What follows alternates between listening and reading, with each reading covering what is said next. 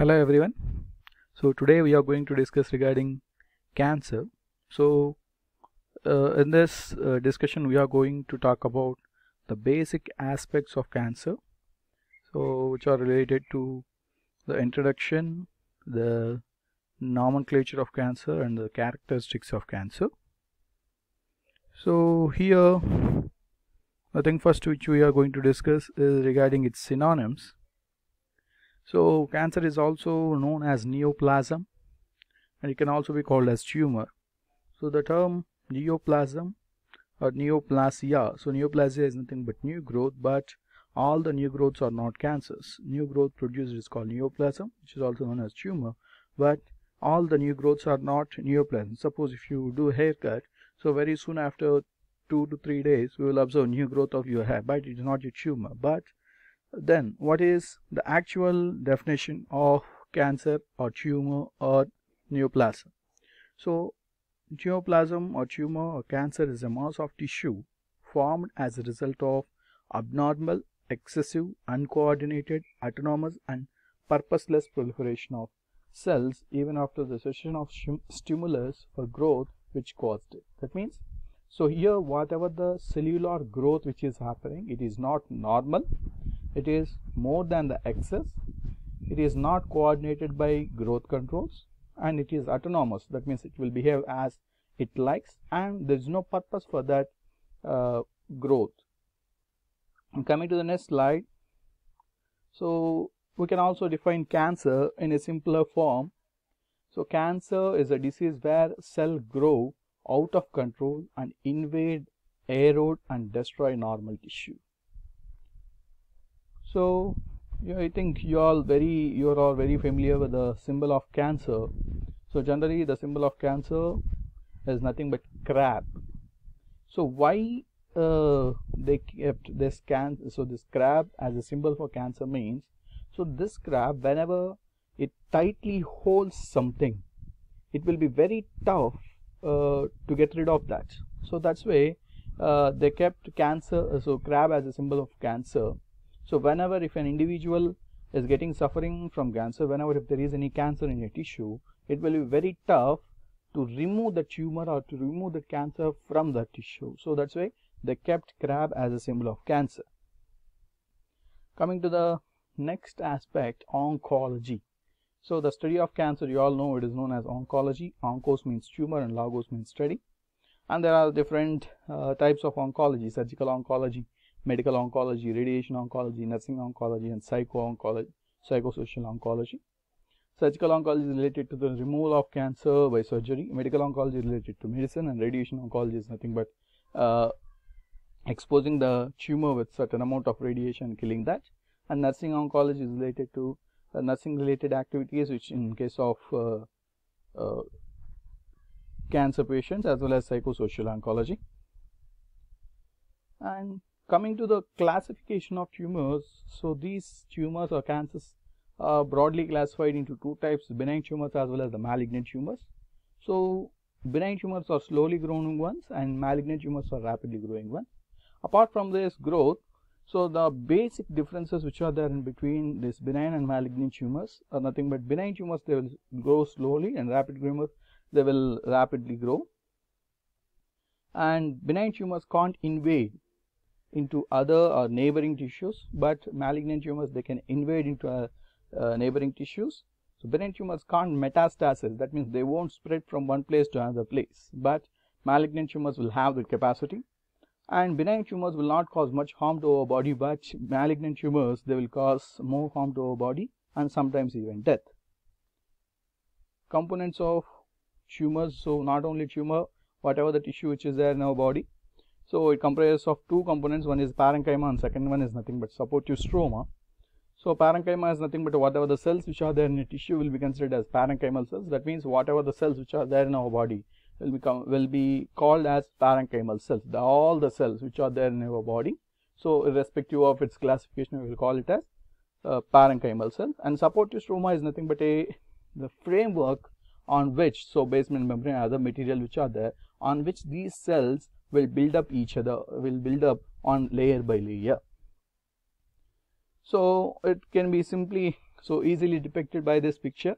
So if you consider whatever the cells which are there in our body as laddus here, and to arrange these laddus in a pattern we need a support. So that is nothing but supportive stroma. This supportive stroma comprises of blood vessels, nerves and other supporting material which is needed for the proper arrangement as well as the growth of parenchymal cells. So whatever the cells which are there in our body, we said we can call it as parenchymal cells, and they can broadly divide into two types. One is epithelial cells and mesenchymal. So that means the whole body, whatever the cells which are there in our whole body can be divided into two types. One is epithelial cells as well as another one is mesenchymal cells. Coming to the nomenclature of tumors. So nomenclature of tumors will be based on the parenchymal component. That means whatever the cells which are present in that tissue which was developed with the cancer. So if those parenchymal cells are epithelial cells, we will call that cancer as carcinoma. Oma will be added as a suffix. And if it is mesenchymal cell, we will call it as sarcoma. But there are some exceptions for this. Carcinoma of melanocytes will be considered as melanoma. Carcinoma of hepatocytes as hepatoma, and cancer of blood cells can be called as leukemia. There we will not use the term oma. So malignant tumor of epithelial cells is known as carcinoma, and malignant tumor of mesenchymal cells is known as sarcoma. So whenever if you hear some types of cancer, they will use some words. Suppose if it is a cancer which is related to a gland, we will use the prefix called adeno. And if it is a cancer which is related to cartilage, we will call it as chondro. If it is related to red blood cells, we will call it as erythro.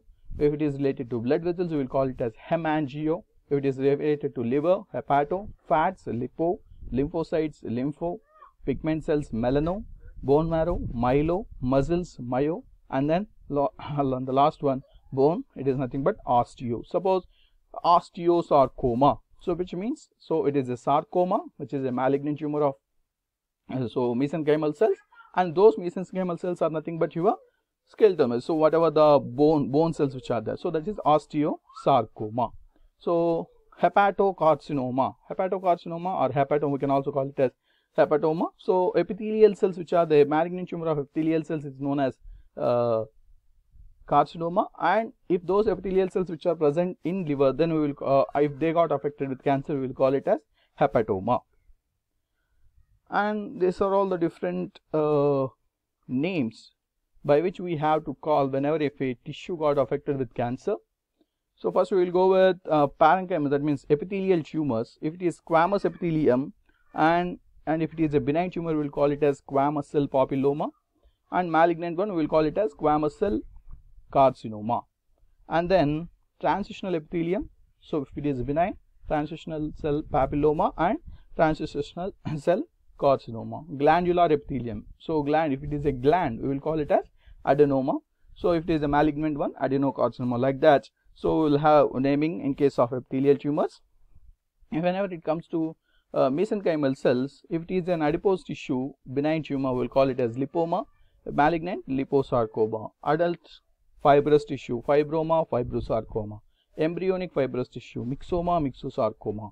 Cartilage, so if it is cartilage, we have to add prefix as chondro. So if it is benign tumor, chondroma, chondrosarcoma if it is malignant. So bone, osteoma, osteosarcoma. Like this we will have naming of tumors in case of mesenchymal cells. And coming to the characteristics of tumors, so one of the most important characteristics of tumor is nothing but excessive growth. So you all know benign tumors will grow slowly and malignant tumors will grow rapidly, and this growth depends on doubling time. And doubling time is, if this doubling time is less, the rate of growth will be fast. If the doubling time is more, the rate of growth will be less.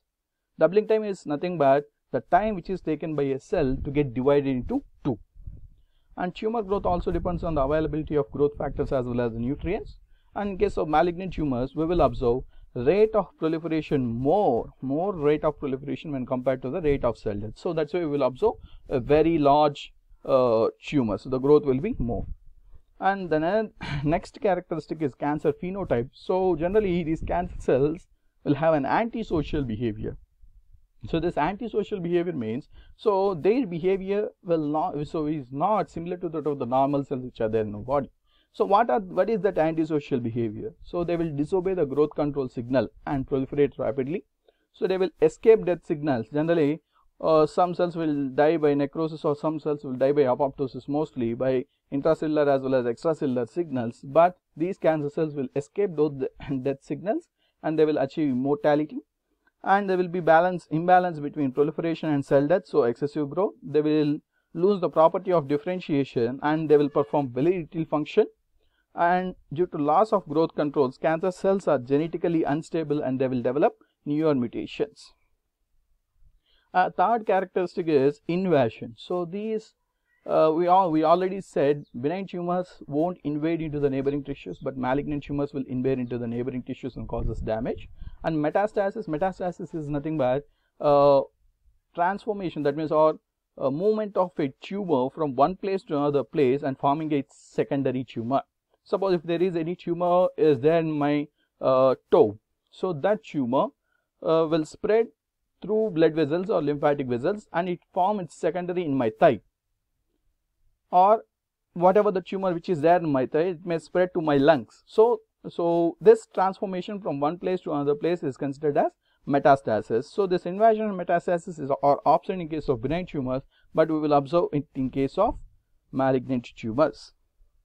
And another characteristic is abnormal cytomorphological change. So we will observe abnormal cytomorphology in the form of loss of basal polarity, pleomorphism, increased nucleocytoplasmic ratio, anisonucleosis, nuclear hypochromatism, nucleoli prominent, abnormal mitotic figure, giant cells, increased mucin release, as well as DNA aneuploidy. So these are all the different cytomorphological changes which we will observe in case of tumor cells when compared to normal cell. And next, coming to the presence of abnormal and atypical mitotic figures is one of the most important characteristics which is observed in case of tumor cells.